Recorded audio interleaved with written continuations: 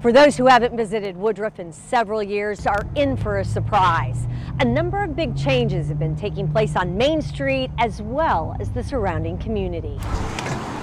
Ben Harrison owns not one, but 9 buildings in town. Hey, Miss Holland, how y'all doing? He just opened Tap 3 this summer. It's just kind of a hot spot now for small town vibes, you know, small town feel. That's all of a sudden a trend again, so we're on the upswing of that. Upswing is an understatement.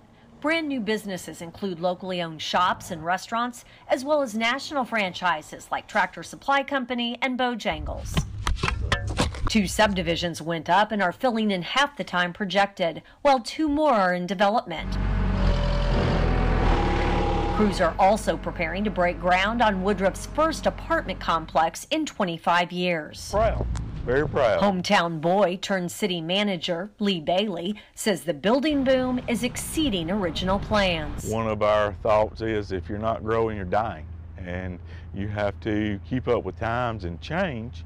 But at the end of the day, we strive really hard to provide great service for our people and then also offer something so they don't have to drive out of town. He credits low taxes, little traffic, and affordable homes as draws, as well as the bedroom community's proximity to Spartanburg and Greenville.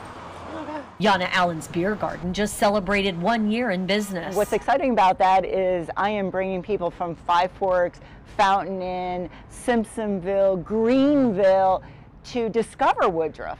Every business owner we spoke with said they want to continue to balance growth with the small town friendliness that has made Woodruff what it is. That's sure to become more complex as the city's population is expected to double in the coming years. In Woodruff, Stephanie Trotter, WYFF News 4.